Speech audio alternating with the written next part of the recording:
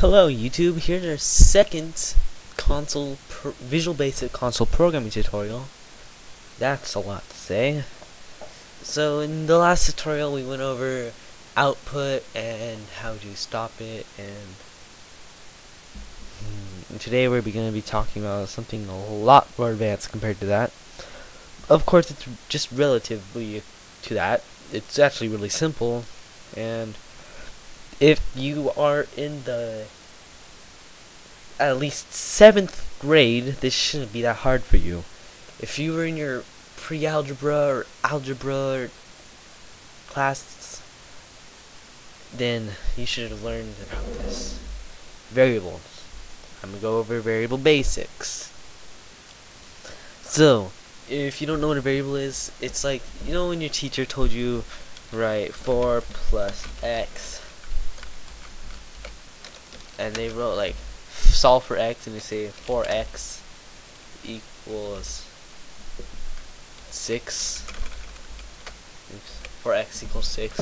And then this way, and this isn't the right syntax, so it's telling me I have an error, but comment this out. So like, what did I do there? Okay, just put a quotation mark, or like the single quotation mark at the beginning of anything, and it'll be a comment which will be green and it won't be red in the code. You can just do this to tell yourself what stuff does. That's why I'm doing this for this example. They would say sorry. They would say that for x equals 6 and then 4 plus x, and they want you to solve for x, so the answer would be something like 10. And so how would you write this in Visual Basic? So we're actually going to leave that up there and we're going to translate this. So for the first line, it's actually simpler than math class. All you have to do is write x equals, oh, what happened there? Oh, no, never mind, sorry, wrong programming language. Okay, whenever you want to make a variable, you start it out with dim, and then what you want to call the variable. For this case, we'll call it x because that's what it's like in our example. And you put as integer. So it's kind of self-explanatory thanks to Visual Basics English-like substance. We have an error because x doesn't have value yet. So we're making dim. Basically, we're making x as an integer. I always do that. X as integer. And an integer is a number. If you learned about this in algebra, then you should know. If you didn't, you weren't paying attention, or you just haven't had algebra yet, then integer is a whole number.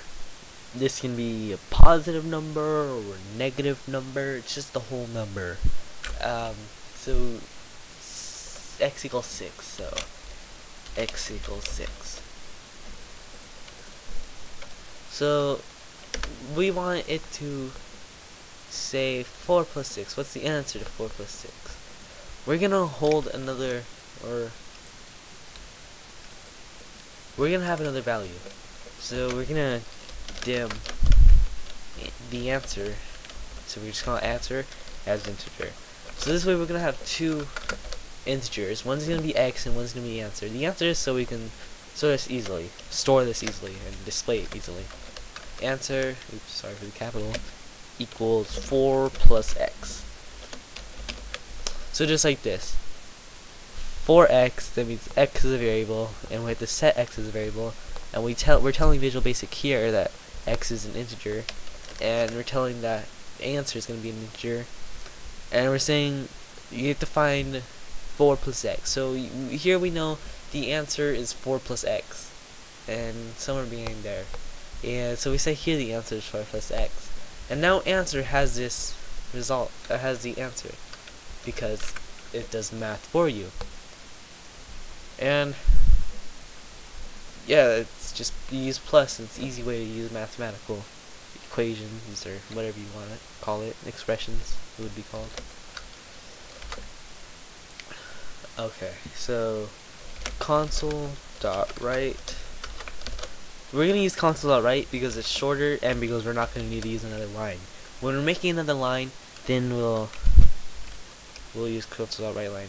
Okay, so show you this right answer. That's how you know it's gonna tell you the answer. And we're gonna read line so it stops. So run it. Hey, wait a minute, that wasn't the answer. It just said answer. Okay, now this, I wanted to do this because I didn't explain this in the last video. When you're using when you're outputting information and you put quotation marks, I didn't tell you guys why you're using quotation marks, but if you don't, quotation marks, I mean you're gonna use text. Like, it's actually called a string. It's data that stores text, and that's what quotation marks mean. That's gonna be text. Inside of the quotation marks is a string of text. And if we have something like 5, we don't have to use text because it already recognizes 5 as a number. Put 5 plus 3, we don't have to do that either because it's going to tell us the answer. It's 8. Now, since we already have an answer telling us the answer, or storing the answer, we just have a right answer. And it says 10. And that's good. That's right. Because the answer is 4 plus x. And so let's start from the top now. Again, we're making x and answer into both integer variables, and we're setting x to equal to 6, and we're setting answer to equal to 4 plus x. So answer is 4, its own number 4, plus x. And here we know that x is an integer, and in here we know that x equals 6. So it recognizes it like that. And we want it to write the answer. And it's going to write the variable answer, which is right here. And it tells us the answer as written, and then you guys know what console.readline does. So I'm going to show you guys a simpler way. We don't have to write these. We could just write x as integer, or dim x as integer equals 6. And here we can dim answer as integer equals 4 plus x.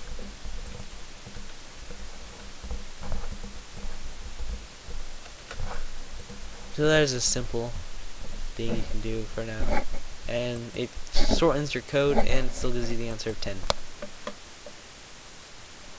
And how much time do we have left? Am I even recording? Yeah, I am. And I don't know where the thing went, so I guess we're around. Alright, let's just guess that we're somewhere. I think this will conclude what we have today. So remember, when you're writing something, if you put it in quotation marks, that means you're using text, and if you write something without quotation marks, it's not going to appear unless it's a variable or a number. Or returns variable or number, which we'll be talking about in the farther future.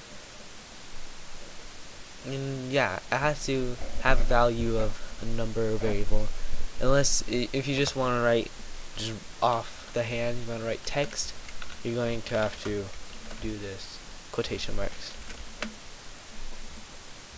And this is how you write variables, and you can just I'm gonna show you guys we can add another variable as y. Sorry, dim y as integer equals 4. And answer, instead of equaling 4 plus 6, it's gonna equals 4 plus x is gonna equal y plus x. And we're gonna write the answer, and it should still come out to 10. So we'll be talking about mathematical things later, and for this tutorial we're done. So thank you for watching. Subscribe, leave your question in the comments below, or PM me, but I really prefer you leave a question in the comments, and I will get back to your comments if you have a question. I never let a comment go unread. Like this video, and bye-bye.